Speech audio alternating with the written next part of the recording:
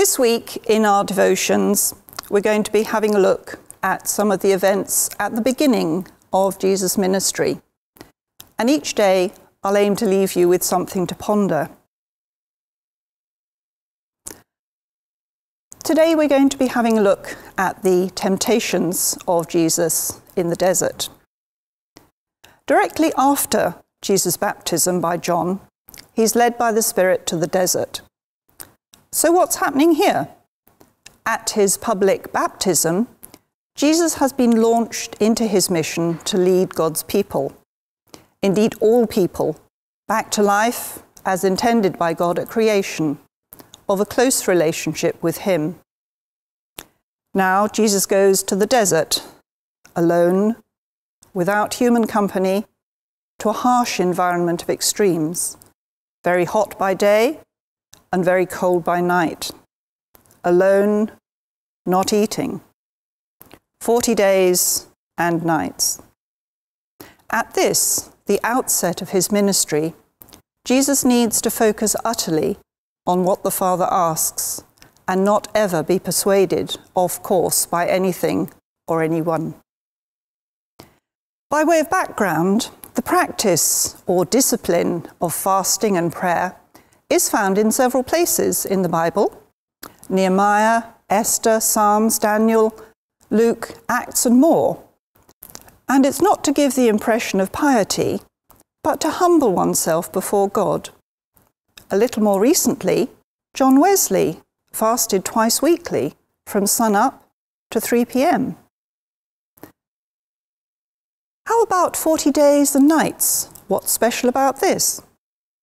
40 is a significant number in the Bible. It occurs many times and generally indicates a time of trial or testing, almost a period of probation. Moses spent 40 days, twice, on Mount Sinai, receiving God's laws. Jonah warned the people of Nineveh for 40 days. Ezekiel and Elijah were both bidden to take on 40-day tasks. The exodus from Egypt to the Promised Land took 40 years. At the end of Jesus' 40 days of fasting, with close private prayer and fellowship with God, came the devil, aiming to trick Jesus away from the path his heavenly Father had plotted for him. Let's look at the temptations one by one, and there's a point to ponder after each one. So the first temptation in Matthew chapter 4, verses 1 to 4. Then Jesus was led by the Spirit into the wilderness to be tempted by the devil. After fasting for 40 days and nights, he was hungry. The tempter came to him and said, "If you are the Son of God, tell these stones to become bread."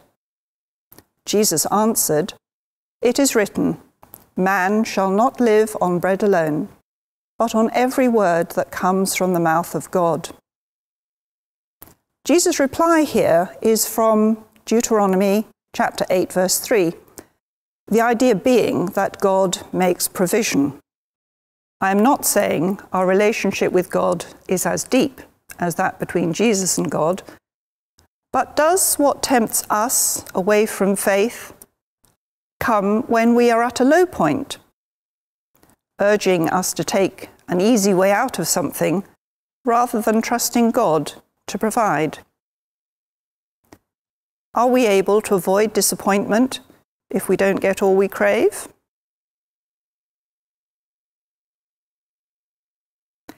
The second temptation is in Matthew chapter 4, verses 5 to 7.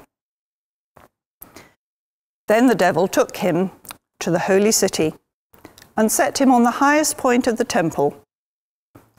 "If you are the Son of God," he said, "throw yourself down, for it is written, 'He will command his angels concerning you, and they will lift you up in their hands, so that you will not strike your foot against a stone.' Jesus answered him, 'It is also written, do not put the Lord your God to the test.'" So the devil teases Jesus, "Jump, God will provide," and dangling a text from Psalm 91 at him. Jesus counters this with scripture from Deuteronomy chapter 6, verse 16, when the fleeing Israelites wanted water. God may not remove all hardships we experience, but he never abandons us. Are we sometimes dissatisfied with God's solution? Ponder on this. The third and final temptation is from Matthew chapter 4, verses 8 to 10. Again, the devil took him to a very high mountain and showed him all the kingdoms of the world and their splendor. "All this I will give you," he said, "if you will bow down and worship me." Jesus said to him, "Away from me, Satan, for it is written, 'Worship the Lord your God and serve him only.'" Then the devil left him, and angels came and attended him. The devil finally comes clean with what he really wants of the Son of God, namely, his loyalty and worship, which Jesus will not give him.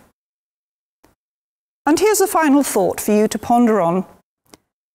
Do we succumb to the temptation to put worship of God second to anything else or anyone else? Maybe a hobby, accumulating wealth, social media popularity, recognition at work, or any other personal desires. I'll leave that with you. Oh, what a friend we have in Jesus, who knows our every weakness and the burdens that we bear. Oh, what a joy, what a privilege and mercy to carry everything to him in prayer.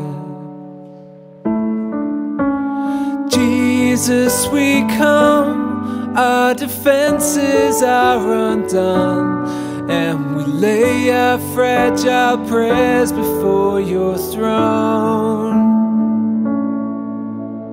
Jesus, we trust in your never-failing love, knowing safe within your grace we find our home.